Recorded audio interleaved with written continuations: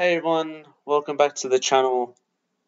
I'm SuperCoach Appy. Welcome back. I know it has been a while in terms of the YouTube channel. If you also follow my Instagram, you'll be wondering where the hell is he going? Okay, so funny story. For some reason, my account has been banned. Oh, it's been disabled. It got disabled a couple months ago. Oh no, about a month ago probably. It said to appeal that. I don't know what I'm even appealing. I don't know what I did wrong. I have appealed it. It said in the thing, it says it usually takes around a day. As you know, it has been a month, and I have not heard anything back yet. I cannot get in contact with Instagram, so there is a chance that my days of SuperCoach Happy on Instagram could be done. It could be done. This could be it for me because I cannot be bothered starting on the Instagram account. I really can't. It took nearly 3 years for me to get 350. I'm not, I'm 21. I'm at uni. I'm doing a job now. I don't really have the time to try start it all again. If my account comes back one day, I'll post on it. But yeah, stuff like buy, hold, sell pod, game reviews. Unfortunately, that's in the mud. It seems like the only thing I've got so far I'm only gonna have is team reviews every week. That's on my YouTube channel, which I might not even do. I don't know. It depends if I'm up to it. I'm not a big fan of the YouTube aspect. I was more of Instagram, but looks like I don't really have a choice now. But yeah.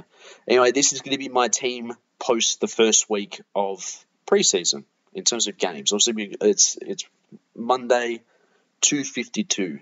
26th of February, we have got the first Amy Community Series games tomorrow. I'm going to do my team before it and after it. It might be exactly the same. I feel like my team is pretty set. I'm very happy with what I have right now. Starting off, Nick Dacos. I think you're stupid not to have him. Honestly, I'm just saying, all these pros are saying no Nick Dacos. I think you're dumb. This guy is averaged 116 last year. That's with an injury, I think. He was easily the best. He's owned by 64%. Oh, yes, he has Hawthorn, which McGuinness kept until 40 last year, and then he has the bye the week after. Crimey River, honestly, okay? Yes, against Hawthorn, he might copper a bit, and then he has a bye, okay? And then after that, if he think about it, that buys in round 5, round 6 or something. If he goes crazy in the first 4 rounds, averages 120, and he's above 700k, have fun getting him in, because I'm going to have him. Next, Tom Stewart and Luke Ryan. Yes, I do not have Sicily. Hawthorn's injury list in terms of their defense has driven me away from Sicily. I'm not saying he won't, but I feel like Tom Stewart and Ryan are better, and Ryan's a pod who could easily average as much. Sicily averaged 120 with Blank in the team. He averaged like 107 without. Not that it's bad, like a 107 average, completely fine. But it seems like without his midfield, without that defense, he doesn't really have help. And in his match sim, he didn't do the best. He didn't really have the opportunity. He didn't really get freed up. He wasn't able to take that intercept role. I mean, until even Phillips came in, then he kind of got into the game a bit more. But even then, I don't know how it's going to work. He's still a top 6 defender. I still think he'll be in my team at the end of the year. 100% probably. Like, I don't see why he wouldn't be there. I've gone Luke Ryan because with Hayden Young's move into the midfield, he should be better than last year in the sense that he's just going to take kickouts. He's going to be that seagull. He's going to be great. Tom Stewart, very simple, best defender in the league. He has said with the midfield not allegations, but the ideas, he said, no, I'm a defender. I've proven myself as a defender. I'm playing there. Yeah, from time to time I might go into midfield because why not? But I'm a defender. So that's enough for me. Next, a man who impressed me very much. He's always been on the radar, but I don't know. Impressed me very much in his match team. Had over 20 disposals, effective. With Hawthorn's injuries, it seems like he's set to be in that back line, running off half back. I think he'll be very good and make me some money. Next, Zach Williams. Simple. Yes, he's not playing preseason, which scared me a bit, but 216, if he gets injured, you downgrade him, and he's owned by 55%. So I'm not that fussed. Not that fussed with that. Next. Not gonna lie. I have forgotten the player that I was gonna put here. I have forgotten the player, I think. I have forgotten the player. No, I said yes, no. Caulfield the start, yep. Gibkiss and where is he? Ethan Phillips. Okay. Caulfield played very well. Gibkiss was very good, and Phillips is a 102 that looks like he's got to play every week due to Hawthorn's injuries. Very simple. Gibkiss and Caulfield have been a lock from day one. I think it's stupid not to have them. On to the midfield. I have gone big midfield. Bontempelli, Zach Merritt, Jordan Dawson, Zach Butters, Luke Davies, Uniacke. Every year I have a shit midfield and it cost me. Last year, my midfield stunk. So I said this year, I'm getting the best midfield possible. That is the midfield. Look, Merritt, I don't know yet. I could take him out for like a Gordon or maybe Sarong because he has decent buys. Or, maybe I can bring in a Track, but I don't know with his forward status and forward time. I don't really like it. Laird, I don't know. He had a very good game as well.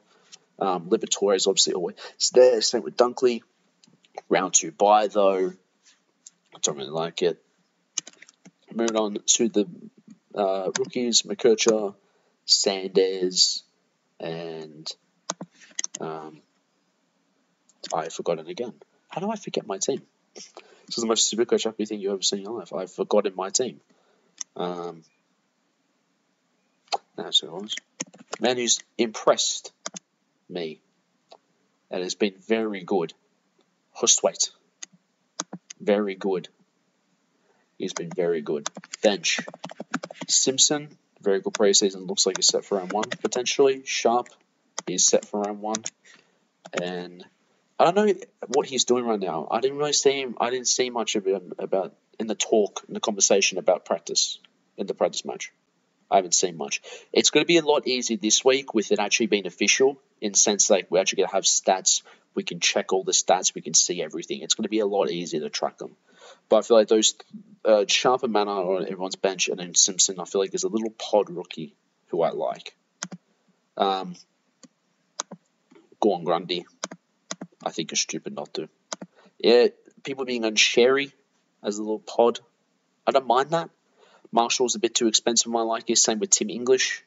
Namesmith, I like that because he's going to play. So maybe if I have an extra money, I could just to make some money. But at the same time, I need a loophole. So I might just pass on Namesmith. On to the forwards. Sam Flanders, F1. Dimmer has said he's going to send it. We're going to give it to him. We're going to, he's going to be the guy. So I'm like, cool, in my team, F1. The only premium I'm having, Nat 5 was brilliant in his match sim. He was brilliant. But yeah, there is the injury caution around him. I mean, even him, there was a video of a fan saying, hey, should I get you my fantasy? He's like, not yet, mate. I still could get injured, so just be a bit careful with me. But yeah, he's in there for me. If he stays fit, then we could see Prime 5 again. James Harms working through the forward line into the midfield, into the contest, since Jack McRae is dead in the water. Apparently, they just hate him now. I don't know. So yeah, I feel like that is the best. James Harms is a very good pick and could be there the whole year depending on what he does. I don't know. Harley Reid didn't have a good practice match. Did not have a good practice match. It's very concerning, for being honest. He rotated through midfield and defense and didn't do anything. It wasn't a good day out. I really hope he recovers and brings it home, but it did not look good from what I heard. It doesn't sound good. Next, a man who had a very good performance against the Pies, Lazaro, had a very good preseason. They said he was dominating North midfield and intra-club, and then he's very well against the Pies. Obviously, they had a lot of players out Collingwood, so don't look into it. But Lazaro is going to start. He's going to play. He's going to be in that midfield mix. Why not? Why not? And then lastly, I got Windsor, who impressed me when they played Richmond. And then I've got Finn McRae and Darcy Wilson. Darcy Wilson, I'm still tossing up Alex Sexton. Playing in the back line has a good role. I'm very tempted, but Wilson's playing on the wing. He's set for round one. He looks like he's going to be one of the guys. Finlay McRae, I don't know yet.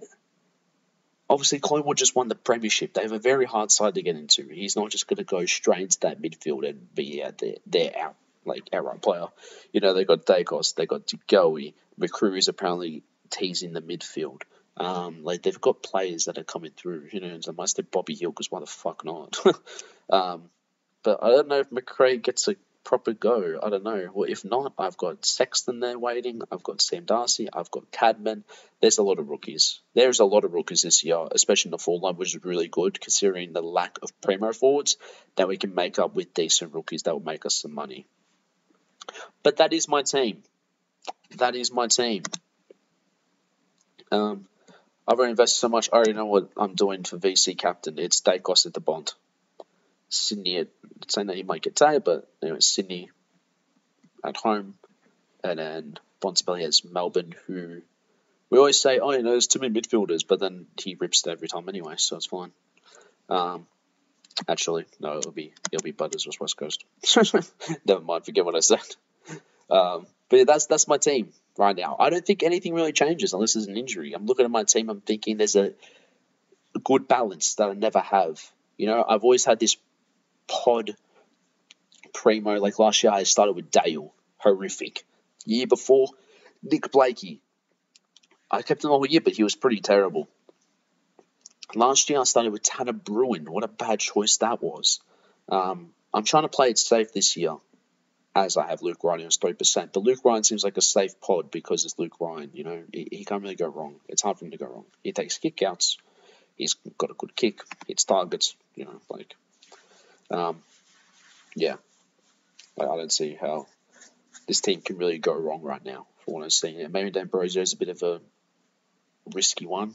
Probably won't be there just because I won't risk it. I have no Curtin or Dersma, Zane Dersma. Zane Dersma didn't play, so I don't know. And Curtin might not even play in round one. He is playing with the Bees, injury, didn't really do that much in the match sim, wasn't really good.